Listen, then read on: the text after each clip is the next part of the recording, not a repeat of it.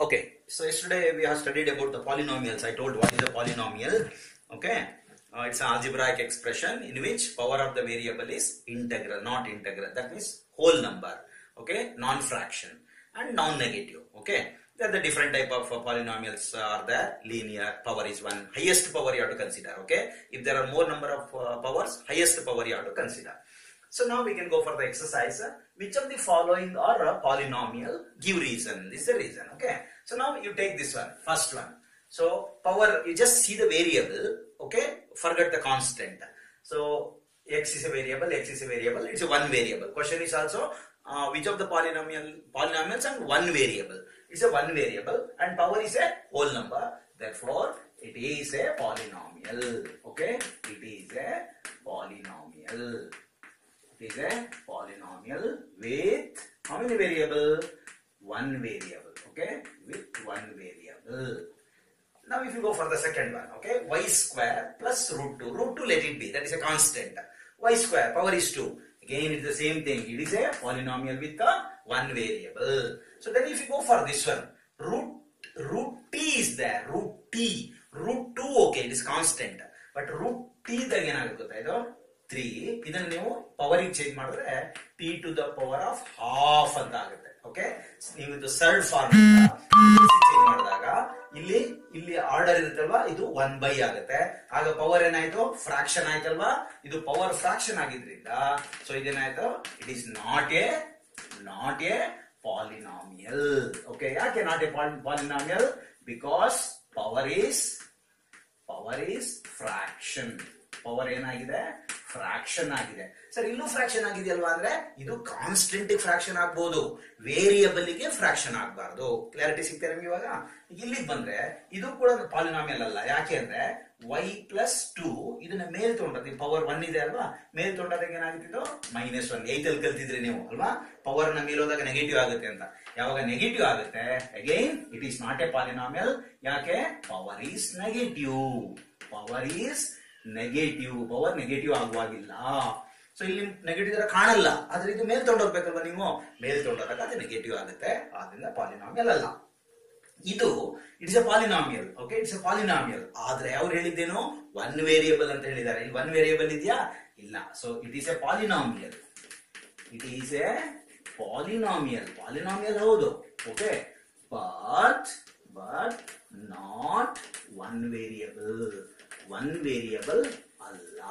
Okay, so this is the first main of that exercise. Second question ಹೋಗೋಣ ಇವಾಗ. Right the coefficient of X square. X square ನ coefficient ಅಂದ್ರೆ ಏನು? ಅದಕ್ಕೆ ಯಾವ್ದು ಪ್ರಾಡಕ್ಟ್ ಆಗಿರುತ್ತೆ ಅದು ಕೊಯಿಫಿಷಿಯಂಟ್ ಆಗಿರುತ್ತೆ. ನೋಡಿ, ಇದ್ರ ಜೊತೆಗಿರೋ ನಂಬರ್, ಇಲ್ಲಿ ನಂಬರ್ ಇಲ್ವಲ್ಲ ಸರ್ ಅಂದ್ರೆ 1 ಇರುತ್ತೆ. ಅದರಿಂದ ಕೊಯಿಫಿಷಿಯಂಟ್ ಏನು? 1 ಈಸ್ ಎ ಕೊಯಿಫಿಷಿಯಂಟ್. ಓಕೆ, ಅದನ್ನ ನ್ಯೂಮೆರಿಕಲ್ ಕೊಯಿಫಿಷಿಯಂಟ್ ಅಂತ ಕೂಡ ಕರೀತಾರೆ. ಇಲ್ಲಿ ಎಕ್ಸ್ ಸ್ಕ್ವೇರ್ ಕೊಯಿಫಿಷಿಯಂಟ್ 1 ಆದ್ರೆ ನೆಗೆಟಿವ್ ಇದ್ದಾಗ ನೆಗೆಟಿವ್ ತಗೋಬೇಕು. ಅವಾಗ ನೀವೇನ್ ಬರೀಬೇಕು?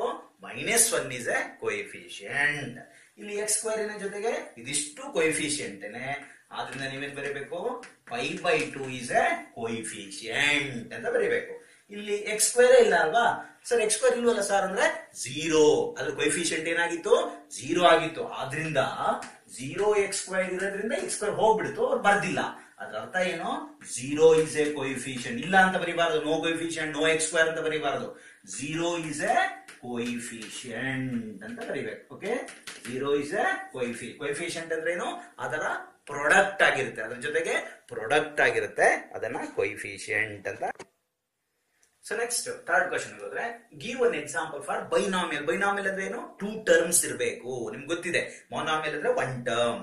ಅದು ನಂಬರ್ ಆದ್ರೂ ಆಗಿರ್ಬೋದು, ಟರ್ಮ್ ವೇರಿಯಬಲ್ ಆದ್ರೂ ಆಗಿರ್ಬೋದು. ಸೊ ಎಕ್ಸಾಂಪಲ್ ಫಾರ್ ಬೈನಾಮಿಯಲ್ ಅಂತಾನೆ. ಸೊ ನಾನೇನ್ ಬರೀತೀನಿ? x plus 26 ಅಂತ ಬರೀತೀನಿ. ಇದು ಬೈನಾಮಿಯಲ್ ಅಲ್ವಾ? ಇವಾಗ it is a binomial. 2 terms, ಇದೊಂದು term. Power of the variable ಏನ್ ಹೇಳ್ತಾನೆ ಅವನು? 35 ಅಂತಾನೆ. ನೀವು ಬೇಕಾದ್ರೆ ಇದನ್ನ p ಆಫ್ x ಅಂತ ಬೇಕಾದ್ರೂ ಬರೀಬಹುದು. ಓಕೆ, ಇದರ ಅರ್ಥ ಏನ್ ಗೊತ್ತಾ? ಪಾಲಿನಾಮಿಯಲ್ ಆಫ್ ಎಕ್ಸ್ ಅಂತ. ನೀವು ಯಾವ ಪಾಲಿನಾಮಿಯಲ್ ಬೇಕಾದ್ರೂ ಲೆಫ್ಟ್ ಸೈಡ್ ಅಲ್ಲಿ ಹೀಗೆ ಬರೀಬಹುದು. ಬಟ್ ಈಕ್ವಲ್ ಟು 0 ಆಗ್ಲಿ ನಂಬರ್ ಆಗ್ಲಿ ಬರೆಯುವಾಗಿಲ್ಲ. Okay, next ಮೊನಾಮಿಯಲ್ of degree 100. ಮೊನಾಮಿಯಲ್ ಅಂದ್ರೆ ಒಂದೇನೆ y ಅಂತ ತಗೊಂಡಿದ್ದೀರಾ ಅಂತ ಅನ್ಕೊಳ್ಳಿ. ಆಗ ನೀವು ಇಲ್ಲೇನ್ ಬರೀತೀರಾ? p ಆಫ್ y ಅಂತ ಬರೀಬಹುದು ನೀವು ಬೇಕಾದ್ರೆ. So power ಎಷ್ಟಿರ್ಬೇಕಂತ? Degree is 100. Degree ಅಂದ್ರೆ ಏನು? Power of A variable. the highest power of a variable. Okay, now we can go for write the degree. Degree ನಾನು ಆಗ್ಲೇ ಹೇಳಿದೆ highest power of the variable, constant ಅಲ್ಲ, highest power of the variable ಅನ್ನ degree ಅಂತ ಕರೀತೀವಿ. ಇಲ್ಲಿ variable x ಇದೆ, ಇದರಲ್ಲಿ highest 3 ನೋ 2 ನ 3 ಅಲ್ವಾ, therefore it's a third degree ಅಂತ ಹೇಳ್ತೀವಿ. ಅಥವಾ degrees 3 ಅಂತ ಬೇಕಾದ್ರೂ ಬರೀಬಹುದು, third degree ಅಂತ ಬೇಕಾದ್ರೂ ಬರೀಬಹುದು. ಇಲ್ಲಿ 2 ಇದೆ, ಆದ್ರಿಂದ ಇದನ್ನ ಎಂತ ಬರೀತೀವಿ ನಾವು ಬೇಕಾದ್ರೆ ಸೆಕೆಂಡ್ ಡಿಗ್ರಿ ಅಂತ ಬೇಕಾದ್ರೂ ಬರೀಬಹುದು, ಅಥವಾ ಡಿಗ್ರಿ 2 ಹೈಯೆಸ್ಟ್ ಪವರ್ ಇಸ್ 2 ಅಂತ ಬೇಕಾದ್ರೂ ಬರೀಬಹುದು. ಇಲ್ಲಿ 1 ಇದೆ, ಆದ್ರಿಂದ ಫಸ್ಟ್ ಡಿಗ್ರಿ ಅಂತ ಬೇಕಾದ್ರೂ ಬರೀಬಹುದು. ನೆಕ್ಸ್ಟ್ ಇಲ್ಲಿ ಇಲ್ವಲ್ಲ, ನೋ ಡಿಗ್ರಿ ಅಂತ ಬರೀಬಾರ್ದು. ಅದರ ಅರ್ಥ ಏನ್ ಗೊತ್ತಾ, ಇಲ್ಲಿ ಏನೋ ಇತ್ತು ಅದು 0 ಆಯ್ತು ಅದ್ರ ಪವರ್, ಆದ್ರಿಂದ ಅದ್ರ ವ್ಯಾಲ್ಯೂ 1 ಆಗಿರೋದ್ರಿಂದ ಸೊ 0 ಡಿಗ್ರಿ ಅಂತ ಬರೀಬೇಕು. ಓಕೆ, 0 ಡಿಗ್ರಿ ಅಂತ ಬರೀಬೇಕು. Okay, so now we can go for the last main. ಆ ಎಕ್ಸರ್ಸೈಸ್ ನ ಕೊನೆ ಮೇನ್ ಹೋಗೋಣ. ಇಲ್ಲಿ ಕ್ಲಾಸಿಫಿಕೇಶನ್ ಮಾಡಿ ಅಂತ ಹೇಳ್ತಾನೆ. ಲೀನಿಯರ್ ಅಂದ್ರೆ ಹೈಯೆಸ್ಟ್ ಪವರ್ 1 ಹೇಳಿದ್ದೆ ನಾನು, quadratic highest power 2, cubical highest power 3. ಇದನ್ನ ಕ್ಲಾಸಿಫೈ ಮಾಡಬೇಕು. ಪವರ್ ಯಾವ್ದು ನೋಡ್ಬೇಕು ನೀವು, ವೇರಿಯಬಲ್ ಇಂದು ಮಾತ್ರ. ಓಕೆ, ಸೊ ಈಗ ನೋಡಿ ವೇರಿಯಬಲ್ ಎಕ್ಸ್ ಇದೆ, ಹೈಯೆಸ್ಟ್ ಪವರ್ 2, ಇಲ್ಲಿ ಏನು ಇಲ್ಲ ಅಂದ್ರೆ 1 ಇದೆ ಅಂತ ಅದರ ಅರ್ಥ. ಹೈಯೆಸ್ಟ್ ಯಾವ್ದು 2 ನ 1 2, ಹಾಗಾದ್ರೆ ಇದನ್ನ ಏನಂತ ಬರೀತೀರಾ, ಏನಂತ ಬರೀತೀರಾ, ಕ್ವಾಡ್ರಾಟಿಕ್ ಪಾಲಿನಾಮಿಯಲ್. ಫುಲ್ ಬರೀಬೇಕು ನೀವು, ಕ್ವಾಡ್ರಾಟಿಕ್ ಪಾಲಿನಾಮಿಯಲ್. ಹೈಯೆಸ್ಟ್ ಪವರ್ 3 ಇದೆ, ಹಾಗಾದ್ರೆ ಇದನ್ನ ಏನಂತ ಬರೀತೀರಾ, ಕ್ಯೂಬಿಕಲ್ ಪಾಲಿನಾಮಿಯಲ್ ಅಥವಾ ಕ್ಯೂಬಿಕ್ ಪಾಲಿನಾಮಿಯಲ್ ಅಂತ ಬೇಕಾದ್ರೂ ಬರೀಬಹುದು, ಕ್ಯೂಬಿಕಲ್ ಪಾಲಿನಾಮಿಯಲ್.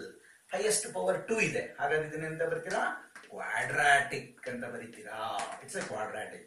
ಹೈಯೆಸ್ಟ್ ಪವರ್ 1 ಇದೆ, ಹಾಗಾದ್ರೆ ಇದನ್ನ ಎಂತ ಬರೀತೀರಾ, ಲೀನಿಯರ್ ಪಾಲಿನಾಮಿಯಲ್.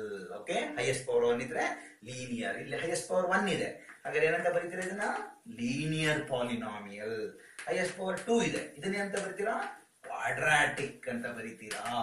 ಹೈಯೆಸ್ಟ್ ಪವರ್ 3 ಇದೆ, ಇದನ್ನ ಎಂತ ಬರೀತೀರಾ, ಕ್ಯೂಬಿಕಲ್ ಅಂತ ಬರೀತೀರಾ. ಸರಿನಾ, ಸಿಂಪಲ್ ಇದೆ. ಸೊ ಇದಿಷ್ಟು ನೋಟ್ಸಿಗೆ ಬರೀಬೇಕು ನೀವು. ಓಕೆ, ಅಂತ ಪ್ರಾಕ್ಟೀಸ್ ಮಾಡ್ಬೇಕು ನೀಟಾಗಿ. ಓಕೆ.